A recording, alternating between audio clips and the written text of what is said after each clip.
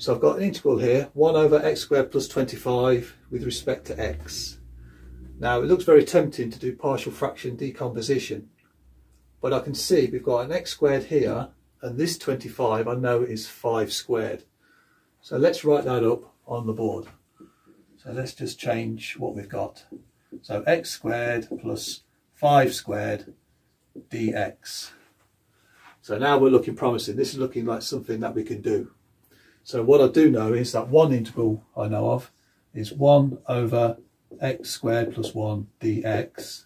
This gives us inverse tangent of x, and then obviously the plus c. So we've got something similar here, but instead of the 1 we've got a 5. So we need to plug in something for this x to work with this 25, so we can cancel this 25 out to get the 1.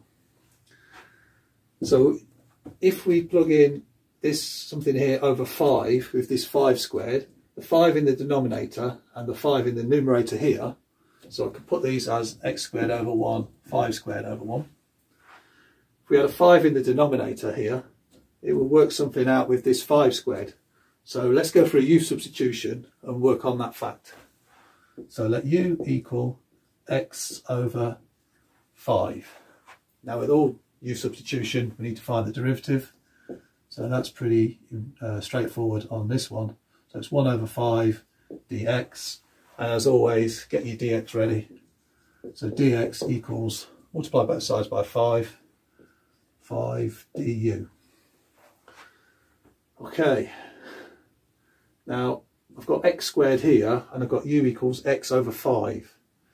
So what I want to do is get that x on its own here, just to make the substitution a little bit more straightforward.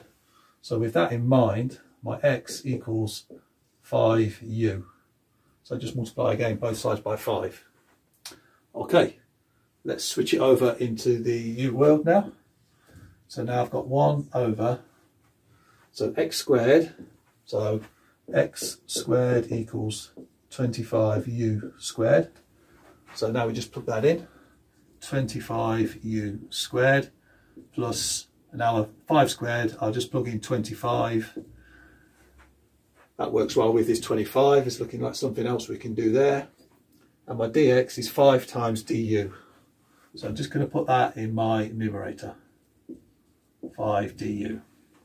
Okay, so that's my integrand there, all converted into the u. Right, let's factor out 25 in this denominator. So 5 over 25 times u squared plus 1. And then my du now I can put out here. So you can see what's going to happen here now. 5 over 25, that's just 1/5.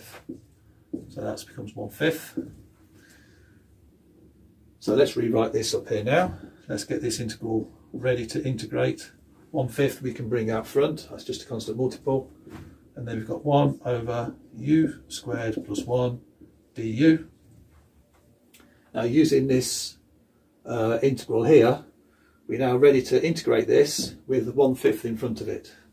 So that equals 1/5 inverse tangent of u.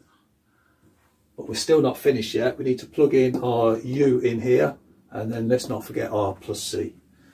So now we've got inverse tangent x over 5, and now the 5th I'll just stick in my denominator, and then the all important plus c. And that takes care of that integral.